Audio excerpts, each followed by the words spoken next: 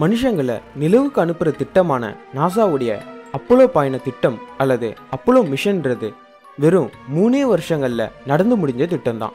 1969 இருந்து 1972 வரைக்கும் 3 வருஷ காலத்துல அப்போலோ 11 ஆரம்பிச்சு அப்போலோ 17 வரைக்கும் மொத்தம் 7 விண்கலங்களை அல்லது ஸ்பேஸ் கிராஃப்ட்ஸை நாசா நிலவுக்கு அனுப்பியிருக்காங்க.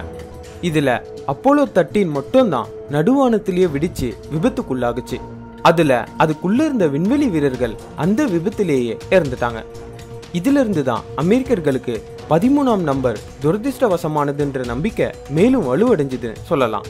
அதனால மற்ற 6 அப்போலோ மிஷன்ஸ்ல டிராவல் பண்ண விண்வெளி வீரர்கள் அல்லது ஆஸ்ட்ரோநாட்ஸ் எல்லாருமே நிலவுல கால் பதிச்ச வெற்றி விண்வெளி வீரர்கள் ஆனாங்க.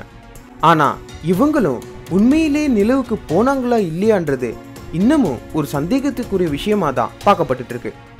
இதை பத்தி ஏற்கனவே நாங்கள் ஒரு வீடியோ போட்டிருக்கோம். அந்த வீடியோடைய லிங்கை இந்த வீடியோடைய டிஸ்கிரிப்ஷன்ல கொடுத்துருக்கோம்.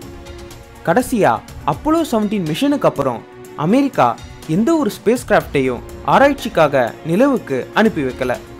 கோடியான டாலர்களை கொட்டி அடுத்தடுத்து பல விண்கலங்களையும் அல்லது ஸ்பேஸ் கிராஃப்ட்ஸையும் மனுஷங்களையும் நிலவுக்கு அனுப்பி வச்ச அமெரிக்கா திடீர்னு தன்னுடைய பயணங்களை முடிக்கிறதா அறிவிச்சதுக்கான காரணம் என்ன? அப்படி எல்லாத்தையும் கைவிடுற அளவுக்கு நிலவுல என்னதான் நடந்ததுன்னு பலவிதமான கேள்விகள் பல பேரால பரவலா கேட்கப்பட்டது.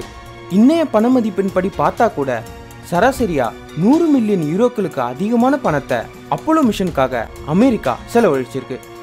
இது மிகப்பெரிய அளவான பணம்.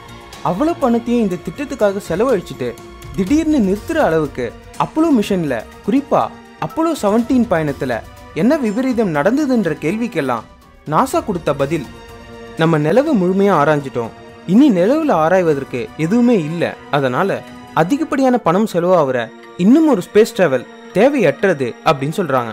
நாசாவுடைய இந்த அனௌன்ஸ்மெண்ட்டை சில பேர் நம்பினாலும் பல பேர் இதை சந்தேக கண்ணோட தான் பார்த்தாங்க.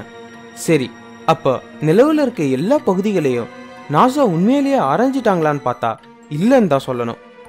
பூமியிலிருந்து நம்ம நிலவு பார்க்கும்போது தெரிகிற பகுதியான த நியர் சைட் ஆஃப் மூனை மட்டும்தான் நாசா அதிகமாக ஆராய்ச்சி பண்ணியிருக்காங்க.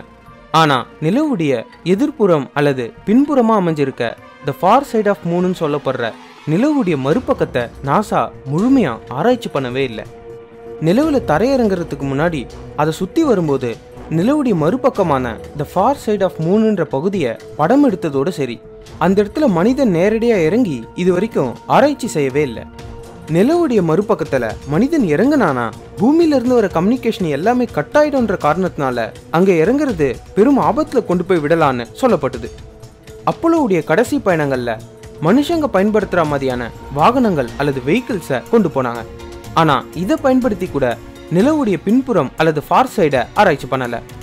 சரி, அப்போ ஒருவேளை போதுமான நேரம் கிடைக்கலனாலும் வேற ஒரு மிஷன் அல்லது ஸ்பேஸ் டிராவல் மூலமா செஞ்சிருக்கலாமேன்னு கேள்வி எழுந்துட்டு இருந்த போதுதான் நாசா தன்னுடைய நிலவு பயணங்களை மொத்தமா நிறுத்துறதா அனௌன்ஸ் பண்ணாங்க.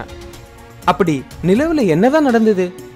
நிலவுல முதல்ல கால் வச்ச நபரான நீல் ஆம்ஸ்ட்ராங் கூட போன சக விண்வெளி வீரரான எட்வின் ஆல்ட்ரின் மனிதர்களுக்கு அப்பாற்பட்ட சில விஷயங்களை தன்னுடைய நிலவு பயணங்கள்ல அவர் பார்த்ததா சொல்றாரு.